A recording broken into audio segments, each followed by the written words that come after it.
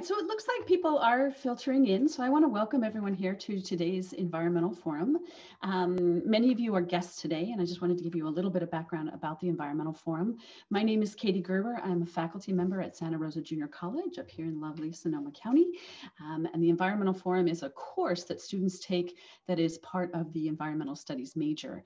Now, one of the things we do is we bring people to come in and give presentations about various environmental topics, and we do this every spring.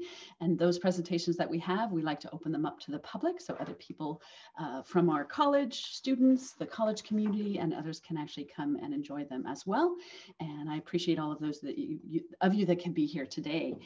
This presentation is co-sponsored by the Student Government Association's Sustainability Committee, and I want to give the SGA and the Student Sustainability Committee, want to thank them for their support.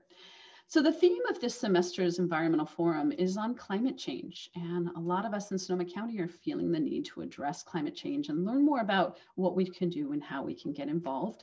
And today I'm very excited to have Dr. Katharine Hayhoe with us. She is a climate scientist whose research focuses on understanding what climate change means for people and the places where we live. She's a distinguished professor and co-chair of the Climate Center at Texas Tech University. She's also the chief scientist for the Nature Conservancy and a national science advisor on the board of Citizens Climate Lobby, a group that's going to come speak to us in the Environmental Forum in a couple weeks. There's a lot more that she does, a lot more advising and a lot more other things, but I'm going to actually turn this over to Katharine Hayhoe, and we'll hear more about what she has to say about talking climate. So thank you very much again for coming. Thank you so much for having me. It is great to be with you all here today. So today we're talking about climate change. We're talking about why it matters, and we're talking about how we as individuals can make a difference. And because I'm a scientist, I want to begin at the very beginning. I want to talk about why climate matters. Because so often we jump right away to, oh, climate is changing, we have to fix it. But we don't often think about how climate itself matters to us as humans. And it matters a lot. So often we get confused over what climate is, and we confuse it with weather.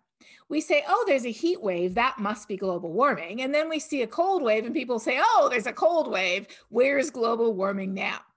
What's happening is we are confusing weather with climate. Weather is like a single tree. It's what happens in a certain place at a certain day or week or year. And here's the thing. Our brains are built to remember weather. Our brains are really good at remembering weather. We all have a weather story, or 2 or 3 or 4. We can talk about that time that we experienced that crazy flood or storm or heat wave or hurricane. So I'm going to actually try to prove this by asking you a question. Now you have to answer this question with a word. I just want one word. If you have to use 2 words, put a dot between them. You'll see why when you start to answer, okay? So the most memorable weather event that I've lived through was what? All right, so we have a ton of different answers here, right? We've got fire, flood, tornado, lightning, storms, rainfall, wind, hurricanes, blizzards, straight line winds. Everybody had no problem, despite what the software said, everybody had no problem finding an extreme event, right? But what's climate? Climate is the long-term average of weather over at least 20 to 30 years. Climate is like a forest. And here's the thing, our brains are not built to remember climate. Why not? Because to remember climate, you would have to be able to add up the temperature on every single day of the year for at least 20 to 30 years and fit a trend line through it. And I'm not going to ask you if you've done that for the place where you live, because I don't think anybody has done that. You need a computer to do it. You can't even do it in your head. So climate is something that's profoundly non-intuitive for us, yet climate provides the entire basis for our society. Our entire society is built on the assumption that you can have hot and cold and wet and dry, but that the highs and lows we've seen in the past and the long-term average conditions are reliable predictors of what it's going to be like in the future. What aspects of human society are built on these assumptions? Our building codes, what type of crops we grow, where and when and how, the energy demand that we plan for, the 100-year flood zones, whether we have snowplows or not, our energy and our water planning, even the clothes in your closet are based on the average climate of where you live, right?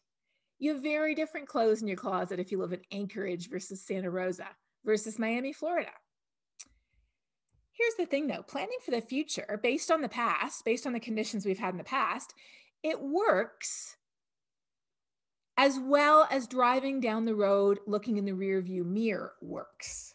And you might say, well, that doesn't work. Well, it actually does work if you're on one of the dead straight roads like we have out west, right?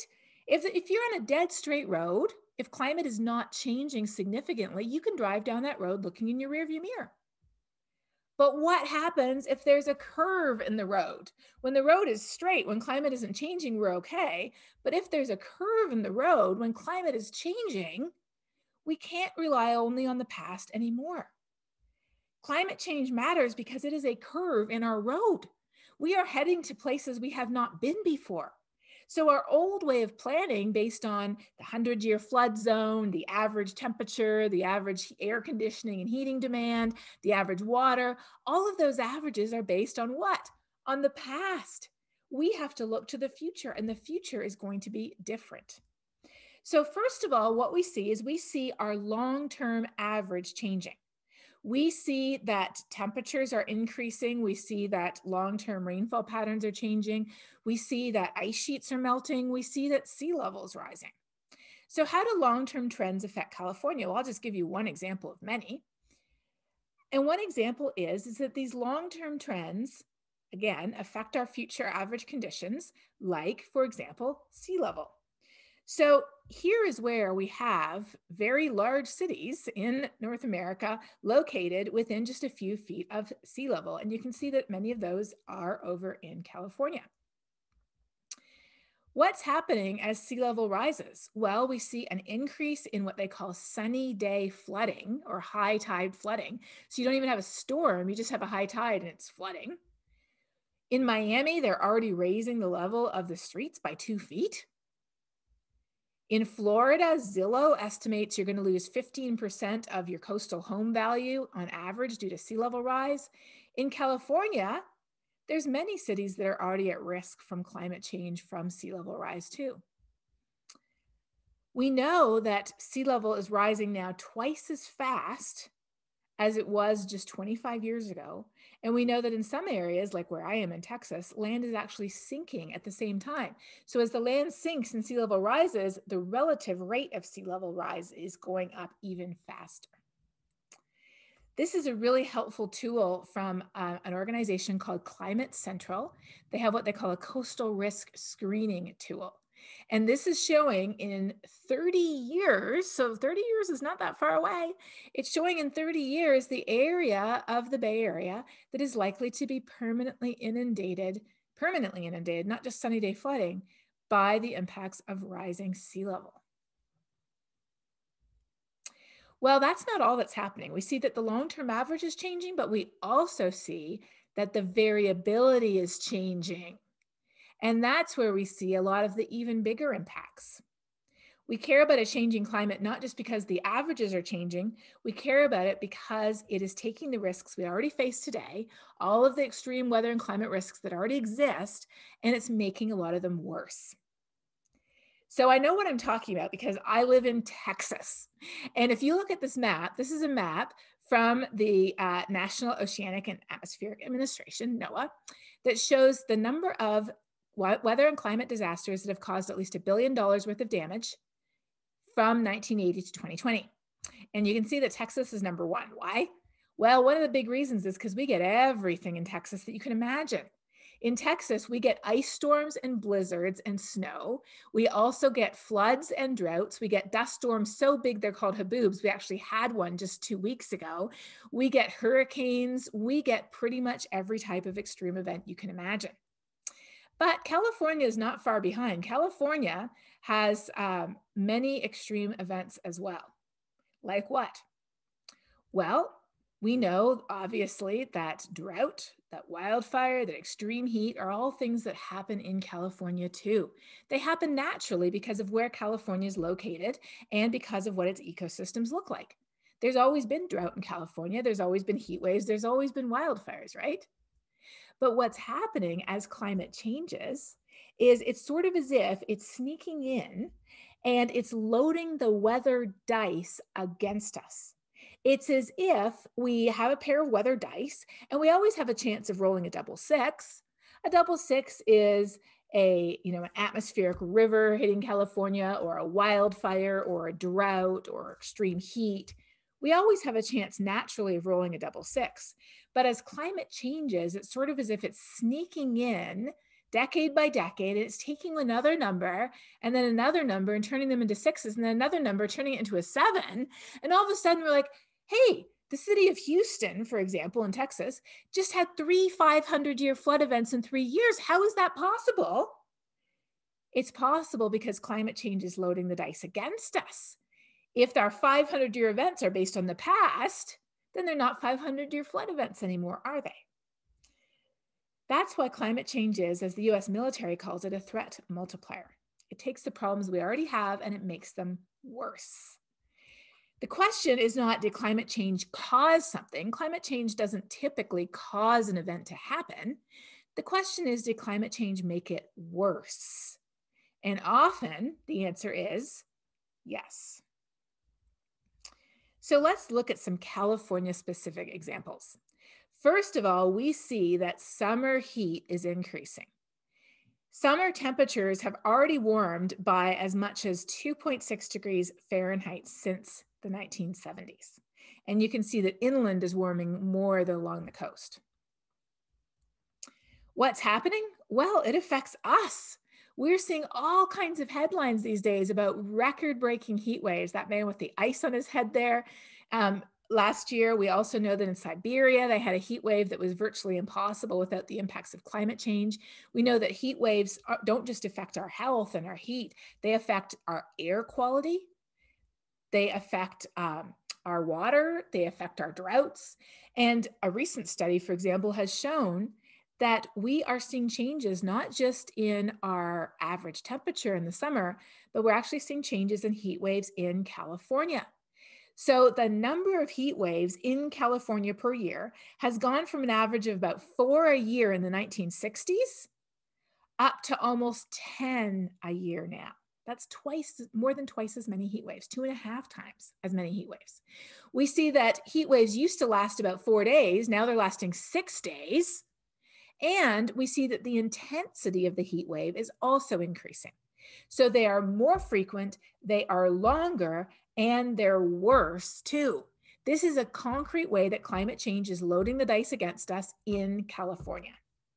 What else is happening in California? Well, we know that it isn't only about heat, it's about humidity too, because we humans, our body respond to the heat index. And we see that the heat index is going up, and we're going to be seeing more and more extreme heat danger days for humans working outside.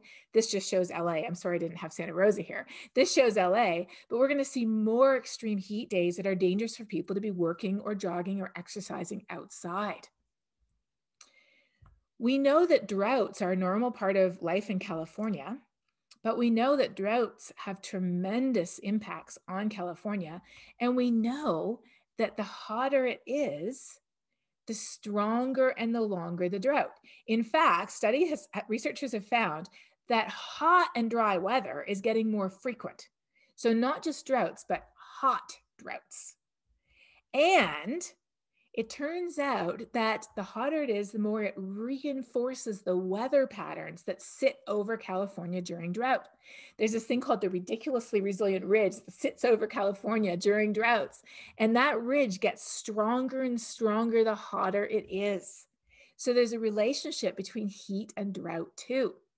Well, of course, that's not all. And you're probably wondering, when's she going to get to this one? What about wildfires?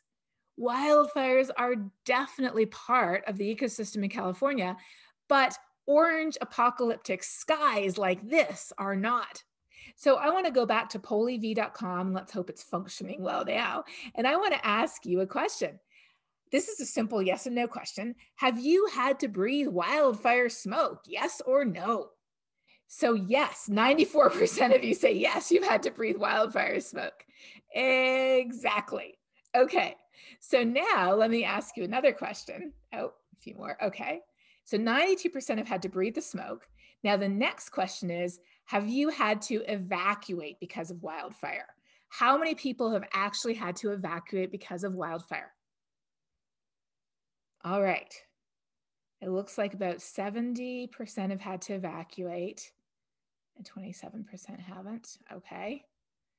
Yes. Oh, still sticking about 70-30. Okay, so over 90 have had to breathe it. Over 70% have had to evacuate. And then next question here, just a second.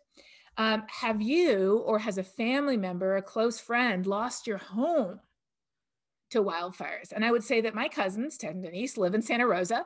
They have lost their home to wildfire, and they have had to evacuate due to climate or due to wildfire too. So if I were answering these questions, I would have said yes and yes to the previous question too.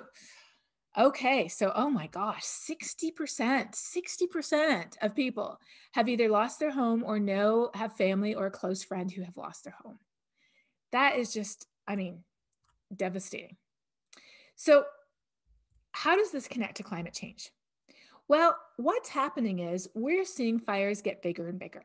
I don't know if you remember, but the Thomas wildfire, which was over 3 years ago, it was the largest on record. But then what happened was the ranch fire broke that record 6 months or 8 months later. And then the campfire broke that record. And then the records keep getting smashed again and again and again. I don't know if you've seen this figure from CAL FIRE, but this shows the area burned by the 20 largest wildfires in California's history since they started tracking the area in 1932. So in 1932, which was 90 years ago, they started tracking the area burned by wildfires. The first 3 pie pieces there are wildfires that happened before 2000. So 3 of the biggest wildfires happened before 2000. Then the blue is all the ones that happened from 2000 to 2019. And then what's the red? The red is 2020 alone. What's the connection to climate change? Well, in California, as you probably know, the vast majority of wildfires in California are accidental human ignition. Some are started by lightning. It's estimated that 7% are the result of deliberate arson, an intent to start a fire, but most of them are accidental. Like what? Like someone dumping a load of burning trash into the dry brush. Someone leaving an old appliance plugged in the shed or the garage and it shorts out and burns down the garage and starts a fire. Power lines sparking, or fireworks at a gender reveal party. These are all real life examples of what started some of the biggest wildfires on this figure. Now, climate change does not,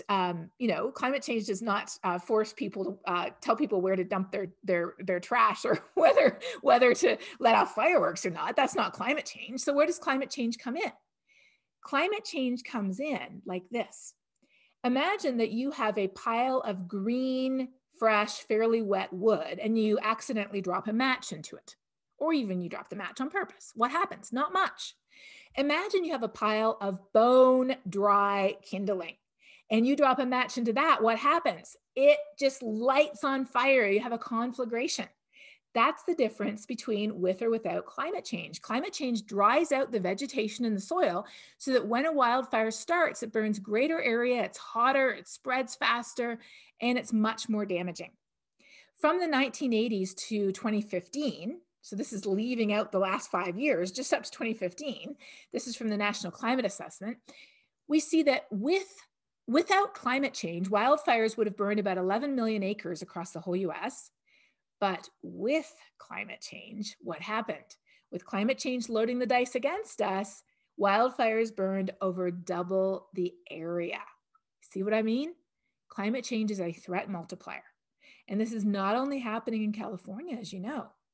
In 2019, Alaska had its most expensive wildfire season on record.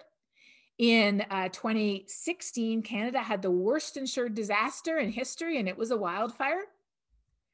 Do you remember back in January last year, pre-COVID? I know it kind of feels like it was like 50 years ago at this point, but last January, pre-COVID, do you remember what the headlines were about? They were about the Australian brush fires. Climate change is loading the dice against us in many different ways. Storms, hurricanes, heat, heavy rain, also wildfire. And we're seeing this in the place where we live. The Prime Minister of Dominica, one of the small islands in the Caribbean that was devastated by the hurricane season in 2017, climate change making hurricanes not more frequent, but bigger and stronger and much more damaging. When he spoke to the United Nations, he said something that I think really resonated. He said this, he said, to deny climate change is to deny a truth that we have just lived. How could you say it's not real when we've actually lived through it? It destroyed our homes. It devastated the place where we live. We saw it with our own eyes. So this raises an important question. Why aren't we treating this thing like an alarm? Why aren't we treating this thing like a 5-alarm fire, right? Why aren't we reacting in the right way? Well, to look at the answer to this question, I do have an answer to this question. We have to turn not to scientific data about temperatures or rainfall or drought or wildfires. We have to turn to data about people, about what people are thinking and why. And when we do that, this is what we see. I'm going to show you a series of maps. And what you're looking at is you're looking at every county in the US. And they asked the people in the county a question. And if people said yes, if more than 50% of people said yes, the county's an orange color. If more than 50% of people said no, it's a blue color. And the darker orange it is, the more people said yes, the darker blue, the more people said no. And what I've done is I've gone ahead and highlighted Sonoma County here. So it's actually, you can see the specific numbers for Sonoma County, as well as you can see the numbers for the whole US. So when you say, do you think global warming is happening? Most people say, yes, it's happening. Okay. Then you say, will it harm plants and animals? People say, yeah, I think it will harm plants and animals. Do you think it will harm future generations? I know this looks like the same map, but it's actually a different map. People say, yes, I think it's real. It will harm plants and animals. It will harm future generations. And then you say, do you think it will harm people in developing countries? So people who live far away. We're down a little bit, 65% instead of 70%. You're seeing lighter orange, a little bit of blue, but still mostly orange. Do you think global warming will harm people in, what are we doing here? We're getting closer and closer and closer, right? Do you think it will harm plants and animals, people in the future, people in developing countries, people in the United States? Now we're down to 61%. And then they ask this question, do you think it will harm you? Oh my goodness. The answer is no. 43% think it will harm them. And even in Sonoma County, where 92% of you have breathed smoke from wildfires, where 70% of people have had to evacuate, where 60% of people have either lost their home or they know somebody's lost their home, somehow only 48% of people think climate change will affect them. This is the biggest problem that we have. We haven't connected the dots. It is right here in front of us, like that prime minister from that Caribbean island said. We have seen it with our own eyes. We have lived through it, yet we haven't understood how it's connected to climate change. And this is something that social scientists call psychological distance. Let me explain what it is. It's not that complicated when you think about it. Psychological distance is thinking that something is far away from us. And it could be far away from us in time. It matters to the future, but not now. It could be far away from us in space. It matters to people who live over there, but not people who live here. It can be far away from us in terms of being sort of abstract, like, oh, global average temperature is going up, instead of wildfires in California are burning 2 to 3 times the area. You know, the big difference between those two statements. And we also see it as far away in terms of its relevance to us. We're like, okay, it matters to people who care about the polar bears, right? But if I'm not a polar bear, why does it matter? Well, it matters because after the polar bear, guess who's next? Us. In fact, I love this little picture. We are the ones on the metaphorical iceberg. We are the ones who are most at risk. Why? Because our entire civilization, remember that, our building codes, our energy and water plans, our agriculture, our entire civilization is built on the assumption of a stable climate. And today, climate is no longer stable. Why do we care about climate change?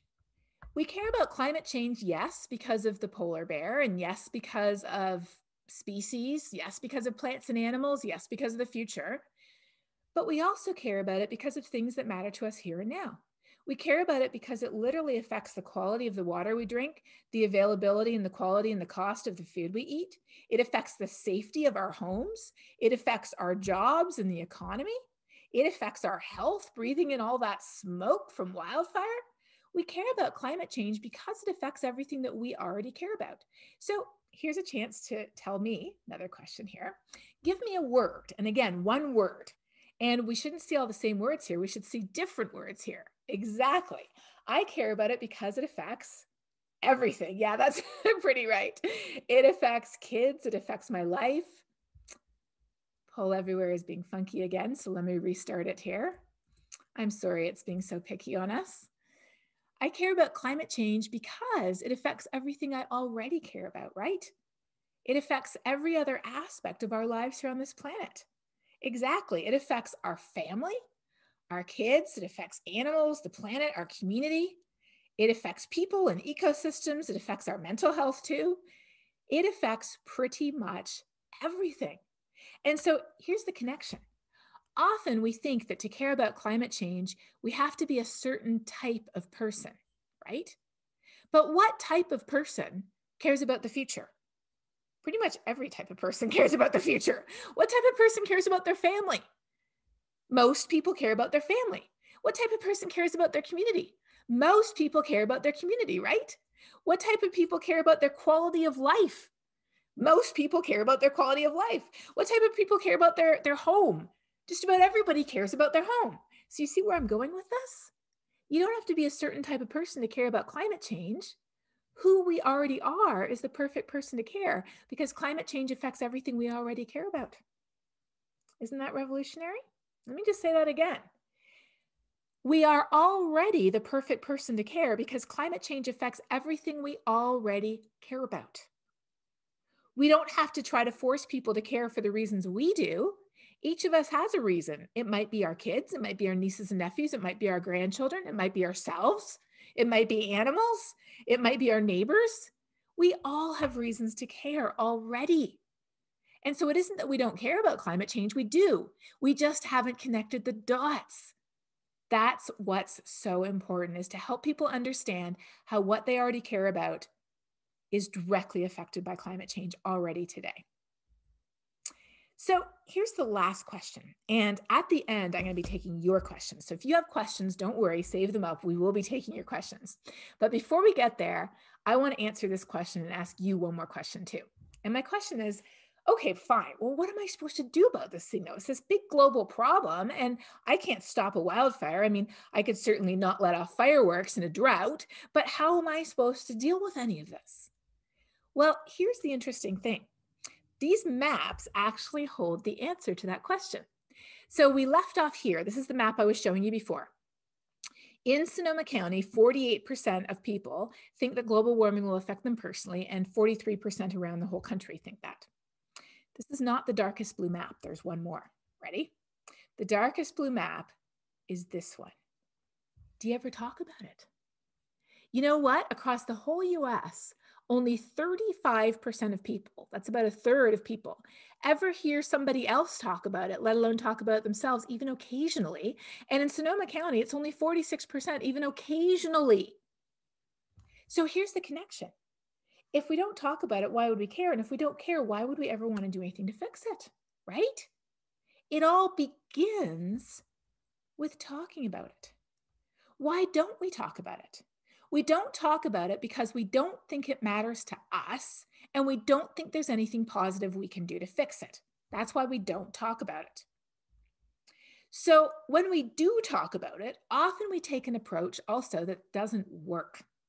Let me show you what doesn't work. So climate changes and we get worried. Obviously, if we're looking at what's happening, how can we not be worried? So then we think to ourselves, I'm worried because of all the bad things that I see happening.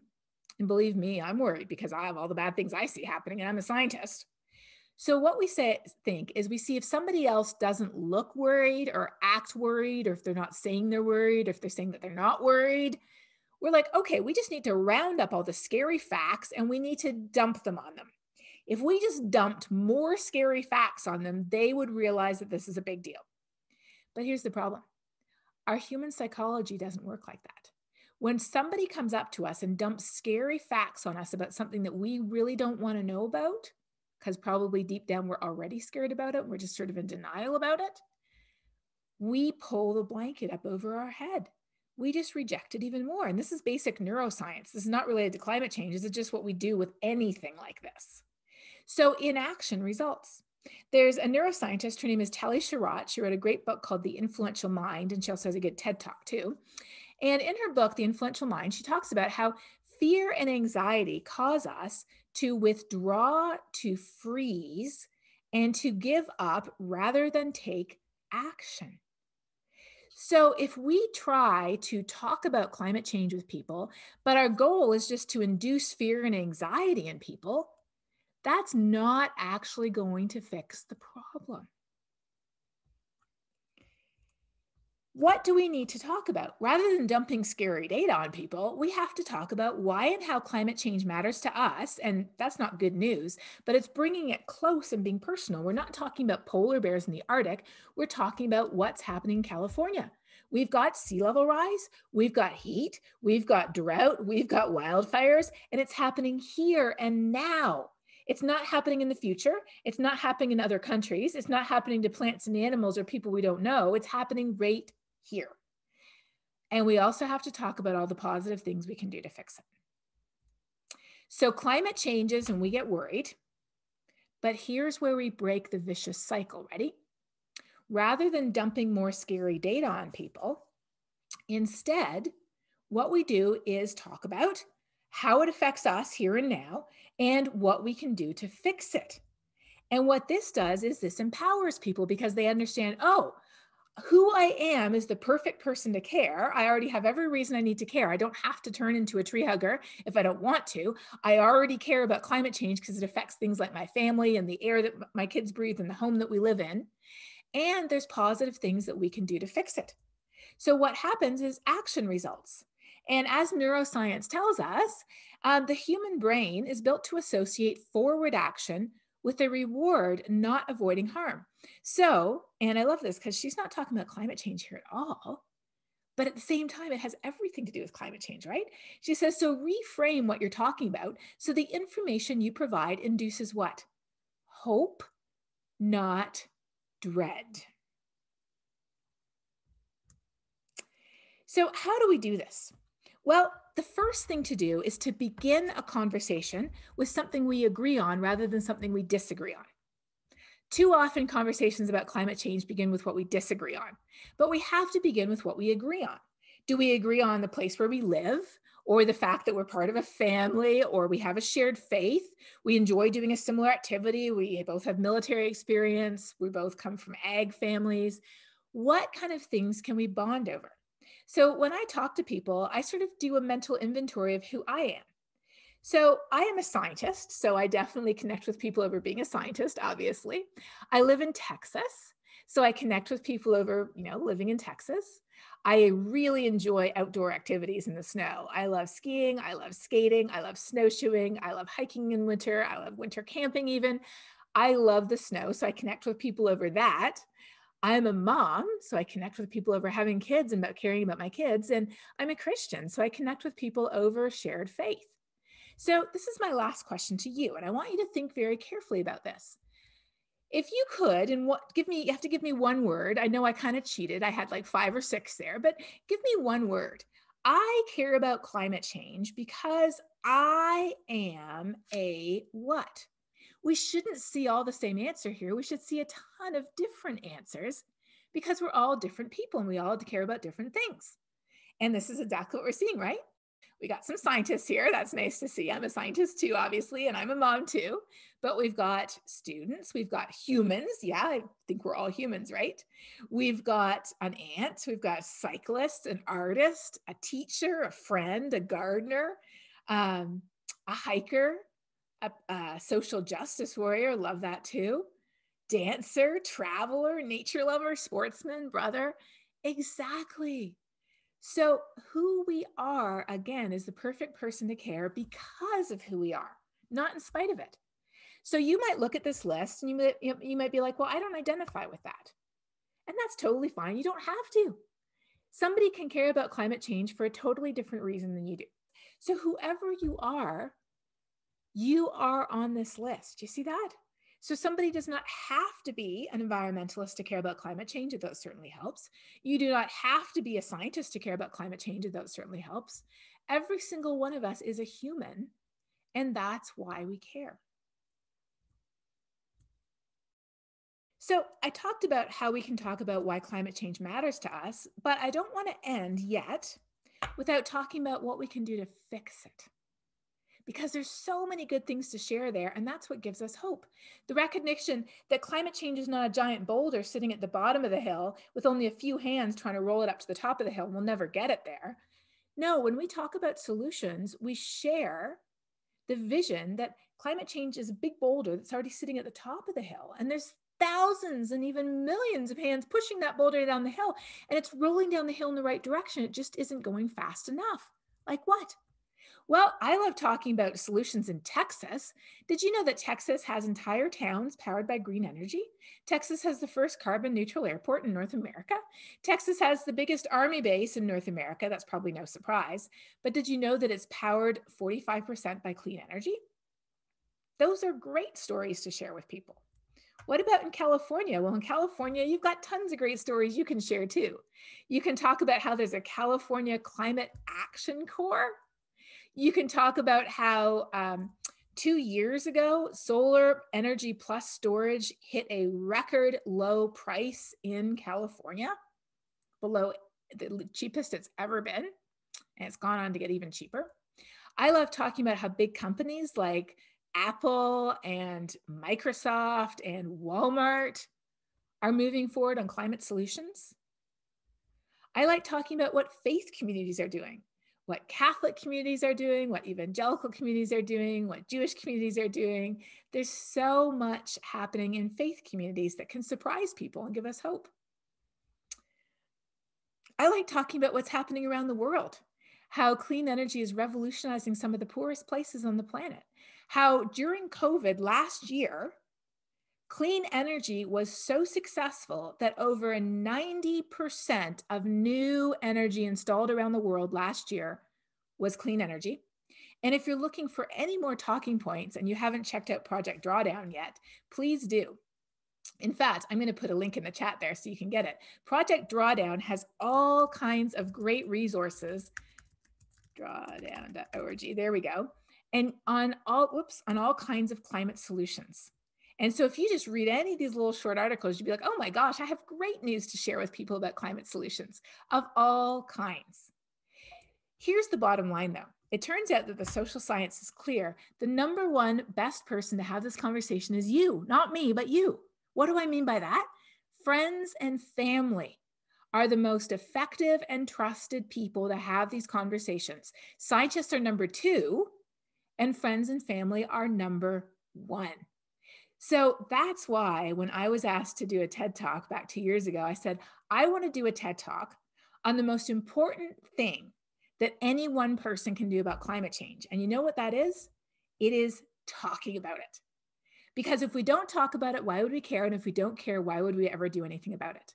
So using our voice to advocate for change in our family, in our school, in our place of work, in our place of worship, in our community, in our whatever group or social organization or area we're part of, each of us has a sphere of influence where we can talk to people about why this matters and about what we all working together can do to help fix it. Thank you. Whoops. Now, before I take your questions, I want to mention just one more thing, and that is that I've written a brand new book and it's coming out in September, but you can already order it now if you're interested. And in this book, I talk a lot more about that whole idea of hope, where it comes from, how we as individuals can make a difference. So if you guys are interested, what you just heard was not my TED Talk. That was not my TED Talk. So my TED Talk talks a lot more specifically about how to actually have these conversations. And then, like I said, my book is coming out in September, but you can already order it if you're interested. I'm very excited about it. So you can go ahead and click there as well. All right, it looks like we've got a bunch of questions and they're having a nice lot of upvotes too. So Katie, you want to go ahead and pick one to start? Okay, so I'm just going to go with some that have maybe more questions to them. One of them that has a lot of questions right now, or a lot of up arrows, is what are the best careers, degrees to go into help fight climate change? What will make the biggest impact? Ooh, I love this question. In fact, this is one of my favorite questions, and my answer is going to kind of surprise you. My answer is we need everybody. And you are particularly good at, and you enjoy something that is different from almost anybody else on the planet. Everybody has their own abilities, their own talents, their own gifts, their own interests, and we need everyone.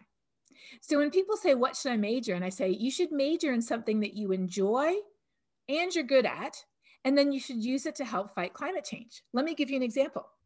I have colleagues and collaborators, I've had students, I have people who I work with who have degrees in, just to give you an example, public relations, technical writing, marketing and advertising, ecology, political science, civil engineering, transportation engineering, water management, city planning, education, psychology, art, philosophy.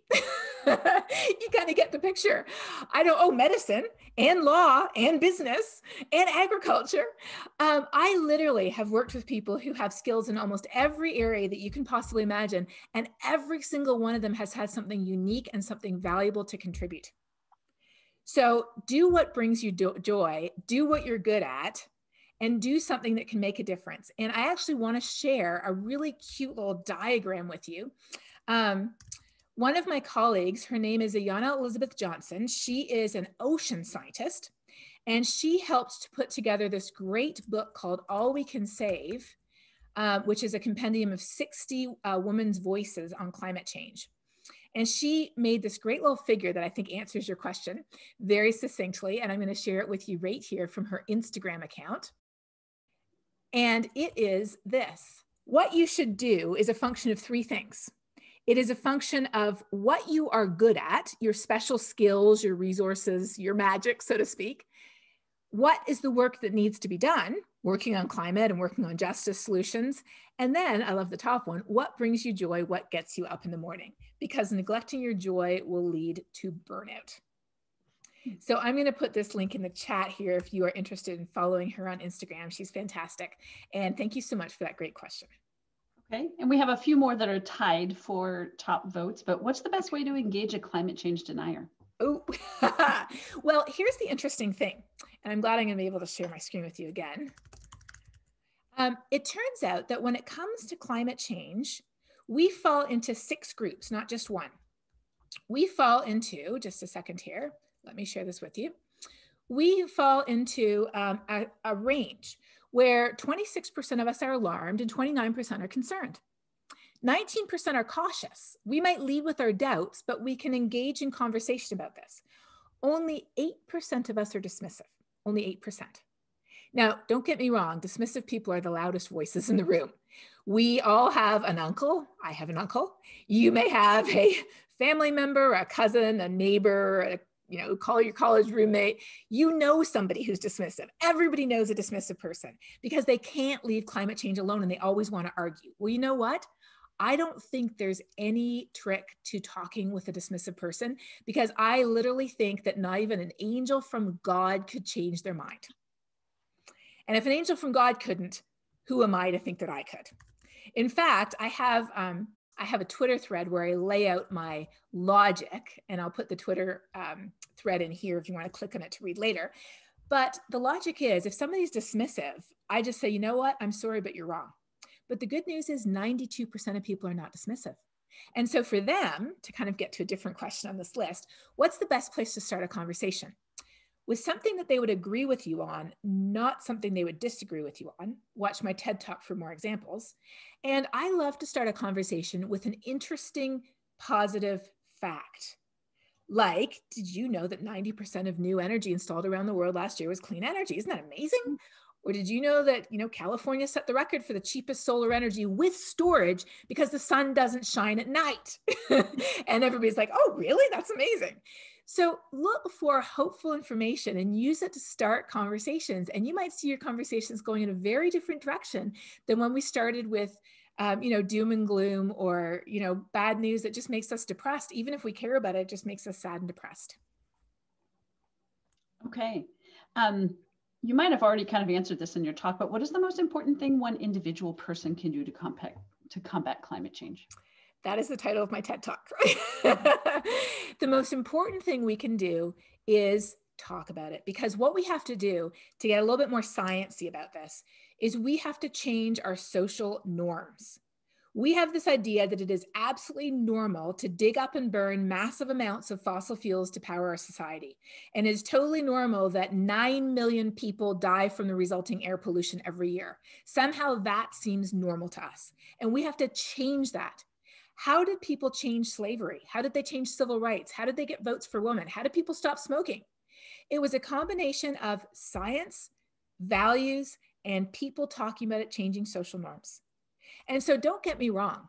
I have changed my light bulbs. I have solar panels. I drive a plug-in car. I've reduced my food waste. I hang up my clothes to dry. I only get free-range meat. Don't get me wrong. I do those things. But when I do them, I also talk about them because I know the most important thing I can do is talk about what I'm doing, what the state where I live in is doing, what different universities are doing, what different churches and places of worship are doing, what different countries are doing. Talking about it is the single most important thing that we as individuals can do to ensure social change happens. Because what happens is social change starts off with individuals. And then what happens is we sort of coalesce into groups. How? By talking and by realizing that we care about the same things. And then our groups sort of start to coalesce into bigger groups. And then that is what changes society. So please don't think that I'm saying that this is like the easy thing to do. It's not easy. It's a lot easier to, use a shampoo bar instead of plastic in your bathroom than it is to talk to somebody about climate change. But this is truly how we can affect change. And my TED Talk has a lot more details on how you can have those conversations. Okay, thank you. Mm-hmm. A couple more, if you're up for it. One is, how do we get Western scientists to collaborate more with Indigenous cultural practices and leadership? Well, that's a great question because I'm actually very involved in that because I'm part of the Department of Interior's Climate Adaptation Science Centers. So we have several tribal nations who are full partners with us in this work. And my experience has been that one of the biggest things that's lacking is just awareness. A lot of people are not aware of Indigenous knowledge, of Indigenous experience. And so what I try to do is as you won't be surprised, I try to talk about it and promote it as much as I can. So for example, in our Climate Science Center here at Texas Tech, we have speakers every month. And we had a wonderful speaker, April Taylor, who talked about, she's a tribal member, and she talked about the impact of climate change on Indigenous practices and culture here in the US. We went through and we recommended all kinds of books for people to read. In our next series coming up next year, we have another Native American speaker specifically talking about climate adaptation and what we can learn from Indigenous knowledge. So I really think that there's often just a complete lack of awareness of the importance of this. And I really hope that the appointment of Deb Haglund to head the Department of Interior will actually help to raise awareness of how important the Indigenous voice is. And I'm going to go ahead and find that webinar I was talking about with April Taylor and put it in the chat here if anybody's interested in watching that next, because I just loved hearing from her and I think you would too. First of all, what was your aha moment with respect to climate communication? That's a great question. I love that. I think my aha moment was when one of the first times that I was speaking to a group of people here in Texas when they asked me to come talk to them about climate change. And I came and I talked about science, as scientists do. And at the end, I was explaining the science pretty clearly. And so at the end, people were saying, okay, well, I understand what you're saying. But then all the questions were, but why should I care? And I realized that what I had been doing is I had been assuming I care because I'm a scientist. And so all of you should care for the same reason. And that was the way I'd been implicitly communicating with people. But of course, the reality is, like I talked about, we all have different reasons to care about climate change. And I hadn't explained any of those different reasons at all. I had just assumed everybody would care for the same reason I did. And so getting those questions, I feel like when people ask you questions, that's often sort of the most helpful thing to show you what you haven't said. That was a huge aha moment where I realized, oh my gosh, I haven't even, like, I need to get to know what people already care about and then show them how they already care about climate change. And so sort of a counterpoint to that is the story that I tell in my TED Talk, where I went to a local Rotary Club a couple of years later. And I walk in and they have a 4-way test printed on a big banner. And that's what Rotarians, use to make their decisions. And the 4-way test was, is it the truth? Is it fair? Is it beneficial to all? And I looked, I was like, this is climate change. So I talk about in the TED Talk, so I won't tell the story in too much detail, but I reorganized my whole talk super quickly into the 4-way test. And I gave the 4-way test to a group of Rotarians on climate change. And at the very end, this one man, a local bank owner, came up to me. And I'll never forget, he had the most bemused look on his face, sort of like he didn't know what hit him. He's like, I never thought too much of this whole global warming thing, which is the polite Texan way of saying I thought it was a load of crap. But he said, but it passed the 4-way test. Like, what can I do? Clearly, I'm a Rotarian. It passed the 4-way test, so I care about climate change. And I just felt like that was where I sort of came full circle from, ignorantly assuming that everybody had to care because of the reason I did, to realizing that no, everybody already cares. We just haven't connected the dots. Yeah, that was very interesting. Okay, and after engaging in a conversation, how do we encourage action? So in terms of action, the best thing to do is to talk about something. So for example, you could say, hey, I just did this. Would you like to? Or, hey, I went to a citizens climate lobby meeting. You want to come with me to the next one? Or you could talk about how your city or your state is thinking about doing something. You said, it's super easy to send an email to our elected representative at the city level or the county level or the state level. Do you want to do it? Here's how you do it. So just say, hey, here's something I did. Do you want to do it with me? And that takes away a lot of the, oh my goodness, what am I supposed to do? It gives you something simple to do. And the more you do, the more you're like, yeah, this isn't so bad. We can do this. And this is a great segue for me to just put in a plug right there for Climate Action Night, which is an event that is hosted through SRJC and also through some of the local area high schools, where students are actually presenting about upcoming pieces of legislation about climate that are related to climate, and that getting people involved, getting them to write letters and postcards is a big part of that. And I'll share that. That's fantastic. Is there a link you could put in the chat there so people could? I can. Yes, I can look that up really quickly. I will. That would be great. Great idea. Yeah. Okay. Well, what I'm going to say is, I know we have a few more questions we didn't get to, but please do check out all of the resources that I've been putting in the chat here. And if you have any more questions, I just put my website there last. And then of course, we've got the link there to Climate Action Night. Don't forget that. And on my website, I have a lot of frequently asked questions and answers to frequently asked questions. So go ahead and go to my website. There's frequently asked questions there. And yes, this was recorded. So it was recorded. You will be able to view it again. You will be able to share.